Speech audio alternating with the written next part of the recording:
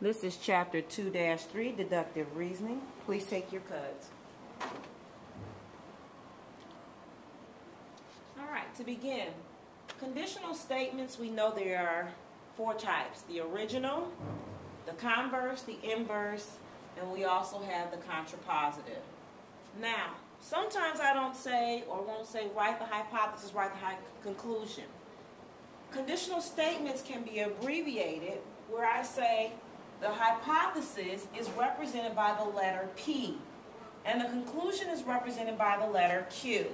So instead of writing the full word out for this conditional statement, if the sun is out, comma, then the weather is good, instead of writing the hypothesis, I just put the variable P. When I write P, that means it's the hypothesis. When I write Q, the weather is good, that means it's the conclusion.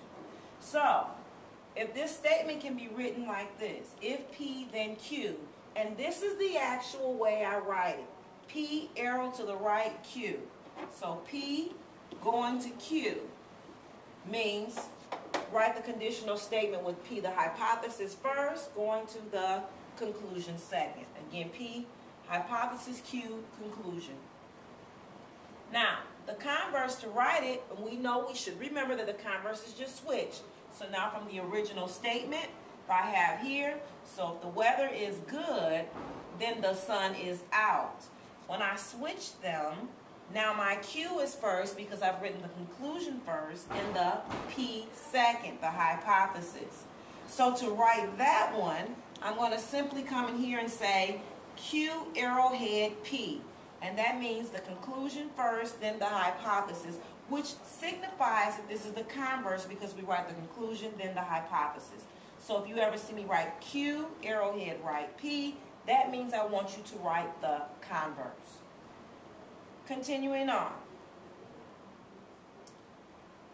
If I have a biconditional statement, remember the biconditional statement is the one with the IFF, if and only if.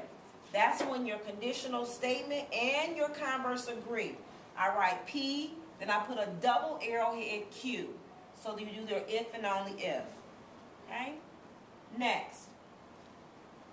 Inverse statement. The inverse statement says, I used a little squiggly line to represent the inverse. Either inverse or contrapositive.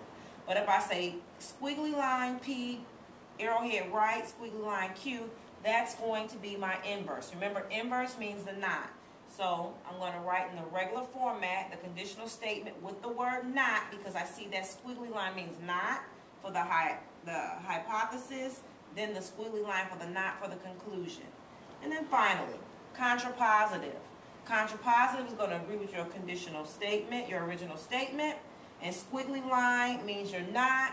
Squiggly line again means not, but now I have the Q and then the P, which means the hypothesis, the conclusion, and then the hypothesis.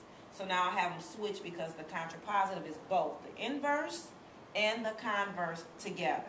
So the squiggly means not, and then Q is your hypothesis, Q is your conclusion, and P is your hypothesis. Again, Q is your conclusion, and P is your hypothesis. And those are your notes.